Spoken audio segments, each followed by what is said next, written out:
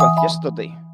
So we got this market here. Now, I did take a couple of notes. 1515 London. So 1515 London. I bought a 408 call. And these are approximates, guys. 75 cents. Sorry, I sold a 408 call, 75 cents. And I took, at the same time, I sold the 407 put for 78 cents. Okay, so I sold the 408 calls for 75 cents and the 407 puts for 78 cents. And then I did a few more trades. At 15:30, I did another goosey gander at it. I did another trade on the 408 calls. And I got 67 cents. And I did the 406 puts. And I got 45 cents. And then at 1700 hours, I took the 406, I sold some more 406 puts. And I got 50 cents. And the good thing about those trades was that you could probably already see every single one of them finished it out of the money. Yeah. Every single one of them finished out of the money, and I sold every single one of them. So when you add up all those numbers, it's actually a fairly decent profit, right? $3 plus a bit of change. So $3 per position, you know, per total position that I had on during that day, which is a pretty good outcome, right? So if you've got 100 shares effectively, then you're obviously making a pretty good profit, $300. And so when you think about it, you see there's a good amount of money on this. I mean, if you take 10 positions on this, you're looking at a $3,000 income that day. $3,000. So when we start breaking down what I actually did, obviously I'm using the price of volatility to figure out what the trade is. You'll see that I'm not taking a... Well, does anybody know what it is? Does anybody know what the trade is called? First of all, obviously there's a leg into it. It's not the same, but there's a leg into it.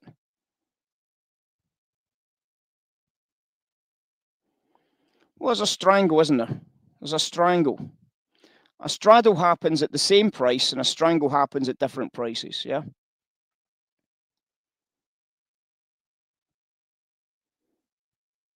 So we've obviously got a, you know, what the option market calls a strangle. Different strike prices, basically the same contract, but same duration contract. So it's not a calendar or any sort. You know, we don't have any diagonals or anything going on. It's not a credit spread, debit spread. It's simply selling options. It's just premium accumulation. It's premium taking, right? So it's a short. Okay, it's not a long position. It's a short. So it's not a volatility expansion. It's a short sell. So it's a short sell strangle. And this is a premium collection strategy. This is a trade that benefits from a mean reversion.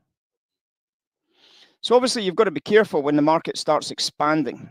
So what happened to me at the beginning of this trade was that I started with a 408 call. So this was my original trade here at 15:15. So 15:15, I looked at this market and I saw that this was tearing off to the sell side. So obviously I was looking at the fact that the market was tearing off to the sell side. The volatilities looked kind of bearish, yes. So because of that, I thought to myself, well, 408 calls, yep, let's do some selling into this area here. Does that make sense? So we sold the 408 calls.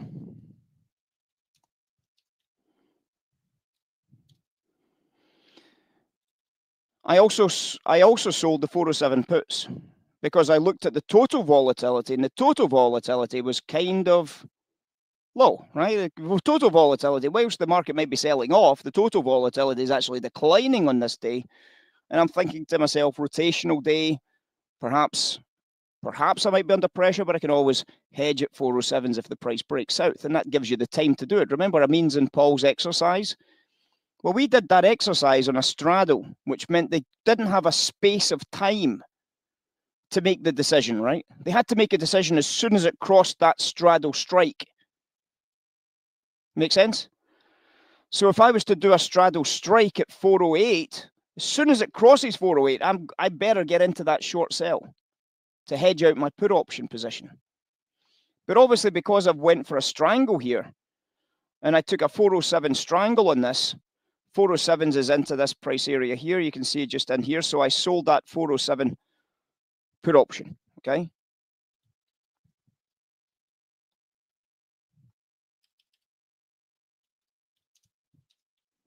So we sold the 407 puts into that area.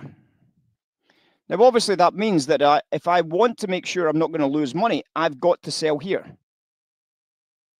on the short stock. Now, assuming that I'm not making any money on the short stock position, that's just simply a sell.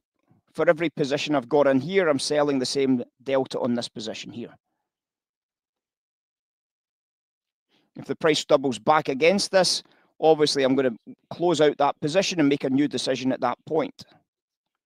Now, what happened was at 1/2 I then recognized, of course, that was starting to punch a hole through the bottom edges here. So I sold some more 408 calls, and obviously the 408 call had dropped from 75 cents to 67 cents.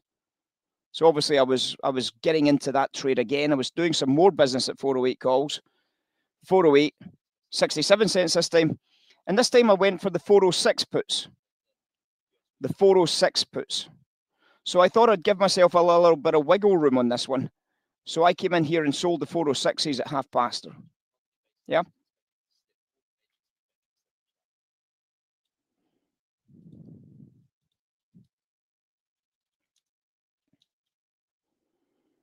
So I've now collected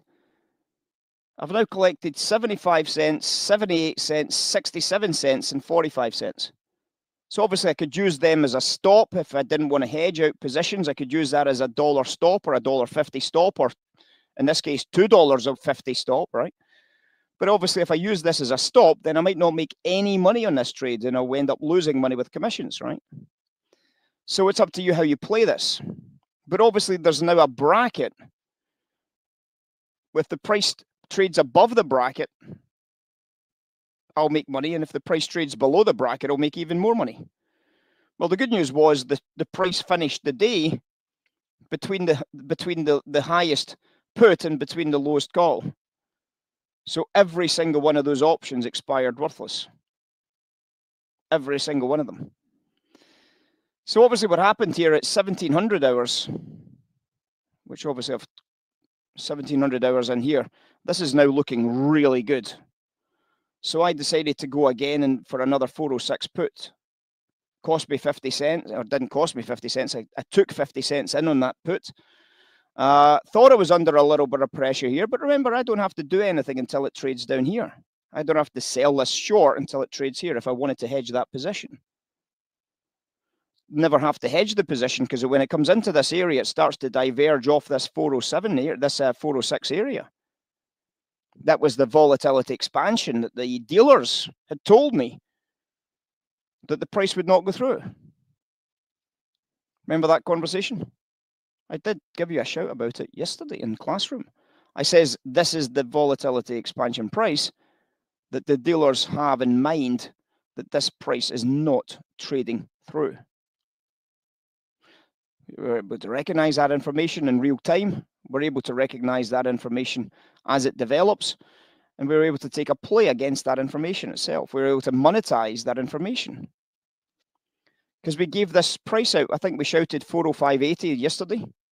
You might recall it.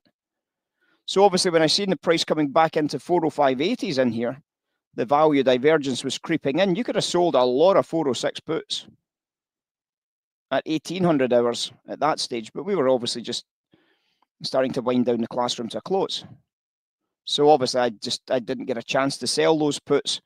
And obviously if I did sell these puts at 405.80s, 406s, if I sold the 406 strike, I could probably have got a good premium for that trade. But obviously you can see what happened. The price traded in here at 407.60s at the close. Every single option, all the call options, which were 408 calls, they expired worthless. The 406 puts, they expired worthless. The 407 puts, they expired worthless.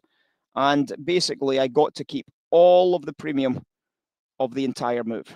Every single last cent was now premium from the entire move, was now kept. So this is one of the advantages, of course, of doing strangles. You don't get as much premium, but you get a bigger range to make a decision in. So in other words, if you're not great at hedging, if you kind of want to make sure that you're going to hedge out properly, then of course this is a better strategy. Give up some premium to buy yourself a little bit of time. Does that make sense, Henrik? For anybody that's ever traded options, anybody that's ever traded options will kind of have this as a basic, their basic idea is that strangles are very good trades if you want to just give yourself a bit of space to consider whether there's any value coming in. So when it comes to that idea, think about your gold markets. If you're thinking about a probability trade at the moment, if I was to look at gold, obviously these one standard deviation areas would be great places to build a strangle round, right? Would you agree with that, Paul? You're a bit of a gold bug. So if I was to build a strangle around these areas here and I put my strangle either just outside the box or on the box, I would run a 220 strangle. So I would sell a 220 put option on gold and I would sell a 245 call option on gold. And because of the probability that the dealers are telling me, then obviously the probability is that I've got a good 70% probability on that trade before I even start, that money is going to be entirely mine to keep. 70% probability before I even start the day. Now, obviously, as I start to increase my probabilities, I start to decrease my premiums. The bigger the probability I want, the less money they're willing to give me. It's like backing a horse when it's coming up to the line at 1.01 your money, right? So you're getting $1 for every $100 of risk. I mean, it's going to win unless it falls over at the line and it doesn't quite make it through the line. But it's almost a dead cert you're going to make $1 from that trade. It's an incredibly high probability, but you're not going to make very much based on the incredible high volatility, the incredibly high probability. So there's always a balance. I mean, at some stage, like every other trade you do, there's a balance between probabilities and making some significant gains. The higher the probability, the less gain you will nearly always expect to make. That's just reasonable, isn't it? It's a trade-off. If I buy a bottom edge, I've got a low probability trade. If I buy a momentum move higher, I've got a high probability trade that won't make as much money as the guys that bought the bottom edge, but they took on a lot more risk trying to buy the bottom edge, didn't they? So we can recognize these elements. So when it comes into today's open, guys, give it for 15 minutes or so, give it 15, 30 minutes or so, and then look at what straddle you would take. Type it in the box if you've got any time. Look at look at the SPY on bar charts. Do a pricing for a straddle that you're willing to take, and just type it in the box and see how you would have performed with that as a little background exercise to your day. As a little background exercise on the SPY. Do a straddle, do a straddle or a strangle, but preferably a strangle, so you get a basic idea of the difference between the two. You're going to get a lot less premium, but you're not going to have to hedge for a little bit of time, and then we'll watch to see how that strangle's unfolded coming into the classroom session. Just as an exercise, guys. All good? No good. Now, obviously, you know, when you see this makes $3, the original trade was $1.50. $1.50 on a $400 product is pretty small percentage, but you get the basic idea that it's still a reasonable percentage if that's the only trade you took. Now, we were under pressure on that trade at the beginning because obviously the price went through the 407s. So obviously you had to sell off that 407 level if you wanted to hedge out that 407 exposure. But that comes back to that classroom exercise about we did about selling premiums and then trying to lock in the dealer's premium. So you're basically trading the exact same way as a market maker in these positions, aren't you? You know, you're short the option going into the highs, you're short the option going into the lows, and you're trying to manage those short option positions depending upon how slippy or sticky the market appears to be in those areas. So it's a great exercise, guys. So we'll do that exercise this afternoon for anybody that's interested in it. If you're not interested in it, then you can just crack on, as you always do anyway, regardless. So, but certainly it's a little bit of a knowledge exercise for people who simply want to try and get their head around this. So obviously, like we talked